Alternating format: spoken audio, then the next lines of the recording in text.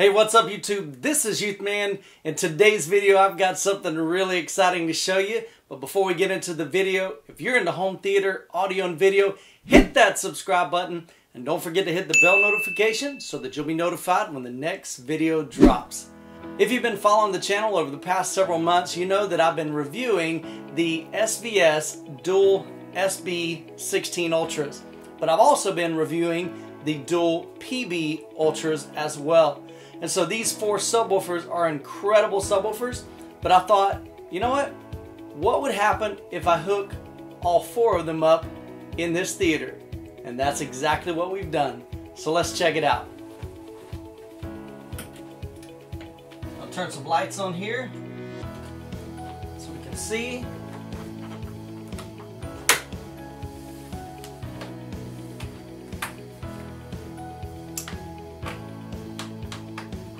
Is that a sweet looking sight?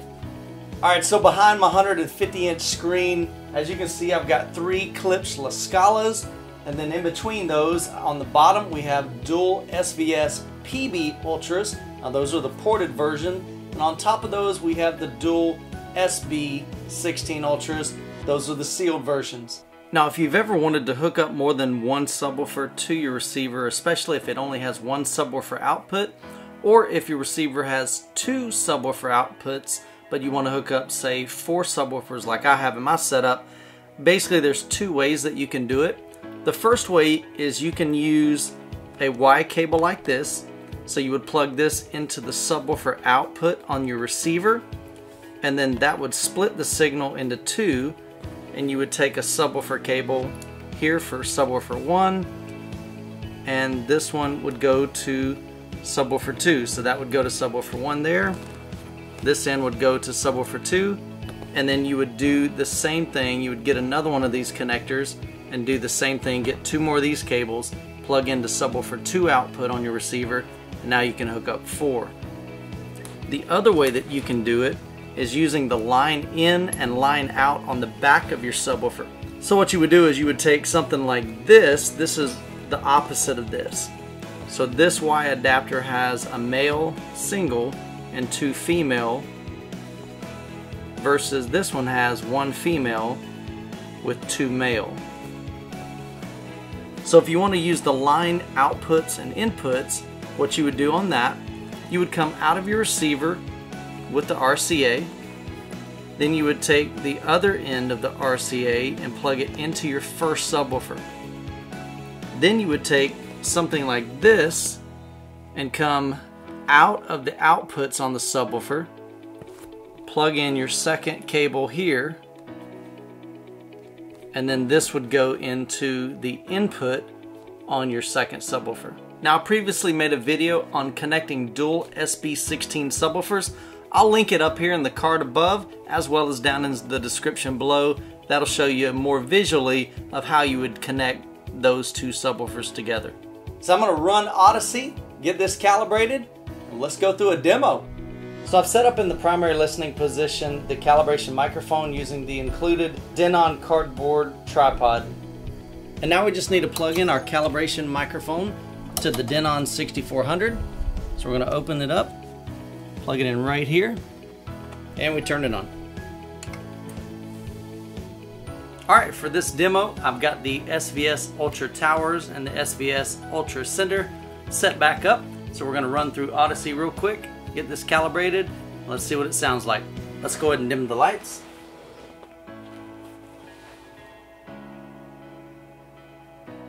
Now we go in the setup menu of the Denon.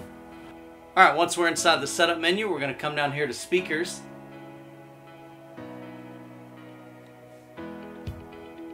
We're going to come down to Odyssey setup, and we're just going to come down here to start. We've got the microphone connected. We've connected it to the front. We've got all the subwoofers turned on. They're set at 50%. The SVS subwoofers go from -60 dB up to 0 dB. So I've set them each at -30 dB, so that's right in the middle. We'll hit next. Now we're not going to use 8 positions, we're probably going to use about 3. So we're going to go ahead and go through this. So now I'm going to run through Odyssey real quick. I won't bore you of those details. Okay, so I just finished calibrating with 3 positions. So we're going to go ahead and complete the Odyssey setup. We're going to leave dynamic EQ on. We're going to turn dynamic volume off. And Odyssey is going to finish calibrating the system.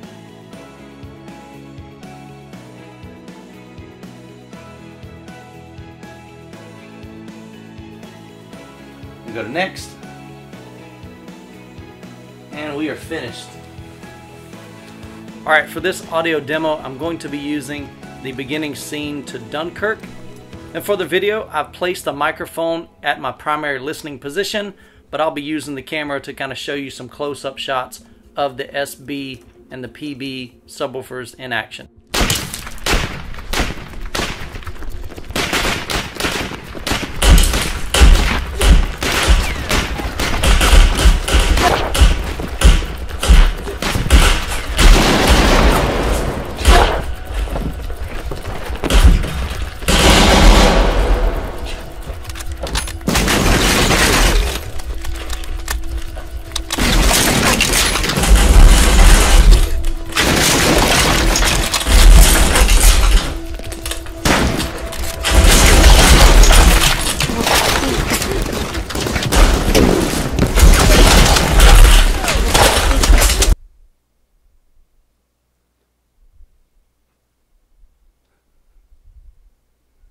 Is it okay to come out now?